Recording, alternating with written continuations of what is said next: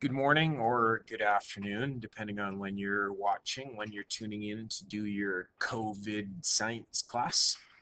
Welcome to, I think this is lesson 4. We're working on the excretory system this week. To excrete means to get rid of. So the excretory system is about getting rid of waste. Now, there are a couple of different kinds of wastes that our body has to get rid of. One of the kind of wastes that the body gets rid of is the solid waste that leaves the digestive system. We're going to leave that waste sort of separate and call that part of the digestive system. So your poop doesn't count in the waste that we're getting rid of today. The waste we're getting rid of today is the waste that accumulates in your bloodstream. Now, in your circulatory system, your body brings blood to cells that are working, cells that are burning energy. And just like your car, when your body burns energy, there is exhaust or waste produced. If that waste accumulates in your body, it can be dangerous, it can be toxic. So there has to be a filter in the bloodstream somewhere that cleans that waste out of the circulatory system. And there are two filters we're going to look at in the excretory system that take care of those wastes. Excretion means to get rid of or remove. If we're thinking about our body system, it's the system responsible for getting rid of all your wastes. Again, like I said, those are wastes that accumulate in your circulatory system. Here are the structures we're going to look at. Click and reveal doesn't work, but we're going to look at the liver and the filtering it does. We're going to look at the kidney, the filtering it does. Ureters and urethra, they're the tubes that get rid of the waste. Yes, your skin is an important part of the excretory system as well. And then the bladder stores this liquid waste until we have a chance to remove it. So here's what the kidneys look like. The kidneys look like, well, kidney beans. They're kidney shaped. And there's an artery that goes into the kidney and a vein that comes out. So a rich blood supply going into the kidneys. All of the blood in your whole body goes through your kidneys several times a day. And the kidney is just a giant filter that allows most of the blood to go through the filter and back into the circulatory system. And through a magical process of diffusion, primarily salt and some water, those are the wastes that are excreted here. Salt, water, and a couple of other wastes are collected by the kidneys and drained into the bladder.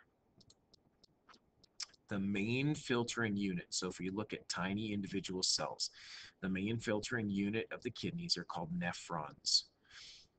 These microscopic units remove wastes from the blood to produce urine. The clean and filtered blood returns to the blood vessel to continue circulation. So if we zoom in even more at the kidney and we look at one of the individual filtering units, we see unfiltered blood going in from an artery. Remember, this is A for away. It's leaving the heart, meaning it's going into the kidney. And then it's a vein coming out of the kidney because this vein will be headed back to the heart. Now, eventually that artery breaks down into these tiny capillaries, so it's one more place in the body where we see capillaries exchange material with the cells around them. Really tiny blood vessels. Now, in this capillary, the blood cells, red blood cells, white blood cells, they can't leave the blood vessel, but tiny ions, small particles of dissolved salt and other stuff will diffuse out of this blood vessel into this tubule, and as the tubule travels down the loop, some of that water is reabsorbed so that the waste becomes a little more concentrated and we keep more of that water inside our body. So it's a fairly concentrated salt solution by the time it turns into urine and starts draining down one of the collecting tubes. Those collecting tubes are called ureters. There's one ureter leaving from each kidney, and really simple. The tube collects the waste from the kidney and dumps it into the bladder. Now, I'm going to go back to the screen. When, for whatever reason, too much water is absorbed, well, I think you know what salt water leaves behind if all of the water evaporates. It leaves crystals of salt. One complication with kidneys, you might have heard of kidney stones, where this salt solution, too much water is reabsorbed, and it actually leaves solid crystals of salt trying to force their way through these tiny tubules. Extremely painful until that kidney stone finally passes into larger vessels, leaving the kidneys. So yeah, kidney stones can be extremely painful until they finally pass out of the body. And you can imagine that last part, passing out of the body, that's no picnic either. So eventually those salt crystals, if it's a kidney stone, have to pass through the ureter into the bladder, and then the most painful part, they have to leave. The bladder is just a balloon-like structure that collects urine until you have a chance to empty it. It's a muscle-lined balloon, and those muscles, as they're stretched, they send a stimulus or a message to your brain saying, gotta pee. So as those muscles stretch, they send the signal, you gotta go to the bathroom. And then when it's time to relieve yourself, those muscles contract to help push that urine out of the bladder. The urethra is the tube that leaves the bladder and leaves your body. This tube connects the bladder with the outside world. We're going to take a quick look at Tim and Moby's version of what I just said.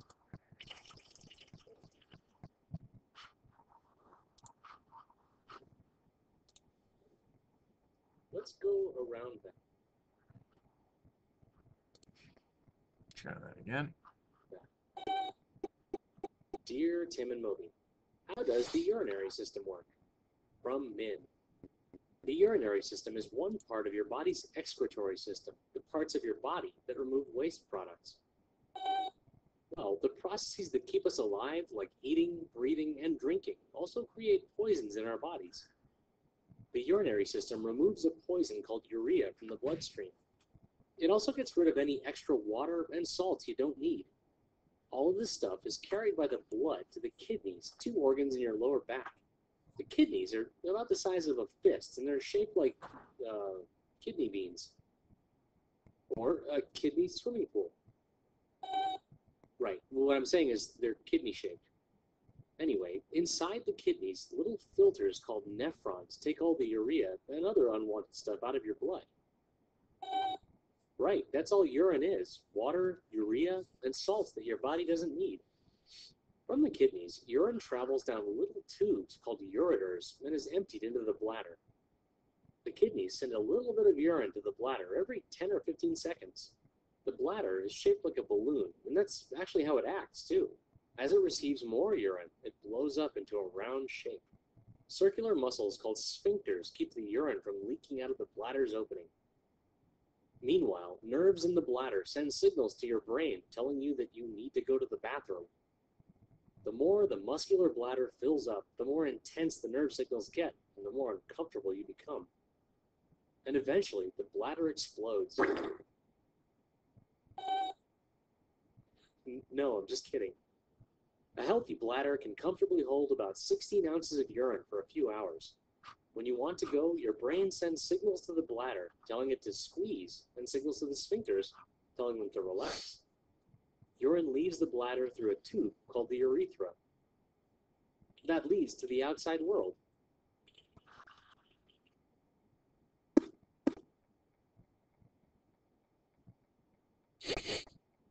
Bad dog, go away.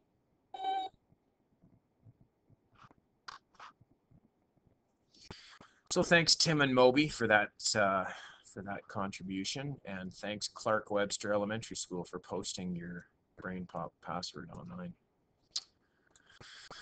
There's another important part of our excretory system. Now you may have noticed that your sweat tastes salty, um, and and that's because the filter in your skin that removes water to help you cool down when you work out works very much the same way as the filter in your kidneys. This filter right here takes salt out of the bloodstream to remove it from the body. And this filter right here in your skin does much the same thing. In fact, chemically, urine and sweat are very, very similar solutions. They're made up of almost the same stuff. So sweat is another way that your body gets rid of that waste. Now, the added bonus of this skin filter is that it also serves the function of keeping you cool. The liver is one more important filter that we've talked about before as part of the digestive system. The body is incredibly adept at recycling, using material more than once. The liver filters out, among other things, dead red blood cells and alcohol. Both of those things are filtered through the liver. And I don't know if you remember in the digestive system video, you can go back and take another look at that. The liver dumps the waste that it filters out into the gallbladder, a little tiny balloon right underneath the liver. That gallbladder stores the waste that the liver filters out and dumps it into the digestive system. Well, here's the awesome part of the recycling that the liver does. The liver filters out dead red blood cells. One of the byproducts of filtering out dead red blood cells is a chemical called bilirubin. Bilirubin, when it's broken down inside the liver, actually turns into bile. It's a salt that the body dumps into the small intestine to help digest fat. So it's pretty cool that the liver filters out garbage, filters out waste, filters out toxins and dead red blood cells, and then uses that garbage to help in your digestive system.